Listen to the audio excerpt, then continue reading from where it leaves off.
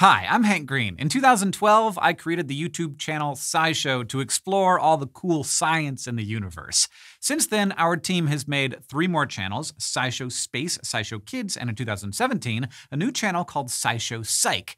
It's all about psychology and exploring the human mind. Our brains can do weird things sometimes, which is why psychology is such an interesting field. Like, take this thing called the Stroop Color and Word Test. It was invented by a guy named J. Ridley Stroop in the 1930s, and it seems pretty easy. Just look at a list of words and say what color of ink the word is printed in. It turns out, though, it's not that simple. Let's try it.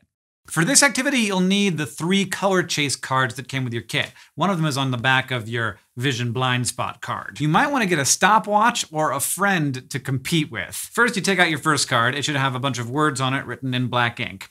Read the words as fast as you can and use a stopwatch to time how long it takes. Red, yellow, black, blue, orange, pink, green, red, purple, green, yellow, blue, black, orange, green, pink, blue, orange, purple, red, blue, black, pink, green, yellow, orange, red, green, blue, black, yellow, pink, orange, red, green, red, yellow, pink, black, yellow, green, blue, purple, orange, green, red, pink, blue, yellow, black, blue, red, orange, red, blue, green, green, purple, black, red. 21 seconds. Next, flip that card over and then say the color of each of the colors that you see in order that you see them. And time yourself again. Red, yellow, black, blue, orange, pink, green, red, purple, green, yellow, blue, black, orange, green, pink, blue, orange, purple, red, blue, black, pink, green, yellow, orange, red, green, blue, black, yellow, pink, orange, red, green, red,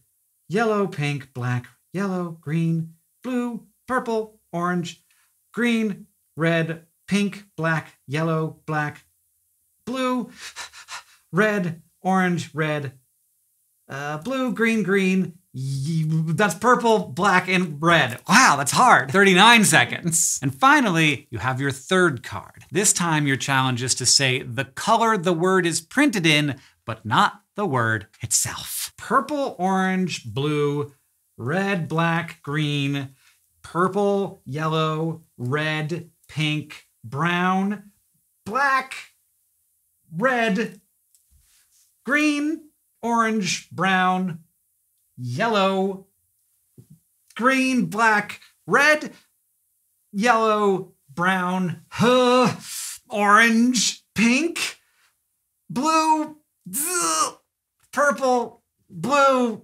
green, red, orange, blue, yellow. 38 seconds, except there's half as many words on this one as there are colors on this one. So really twice as long. Why do you think it was so much harder than the other cards? Write down a prediction, then I'll tell you the answer.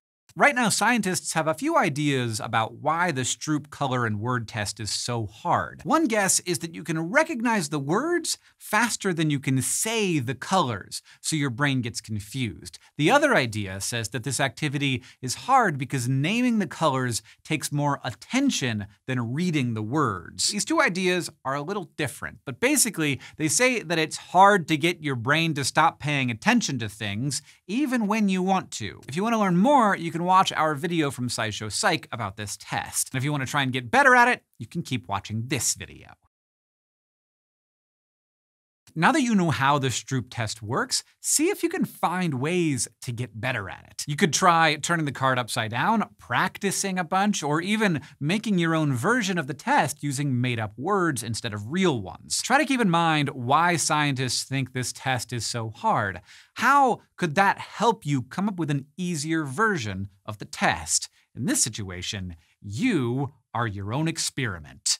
Good luck.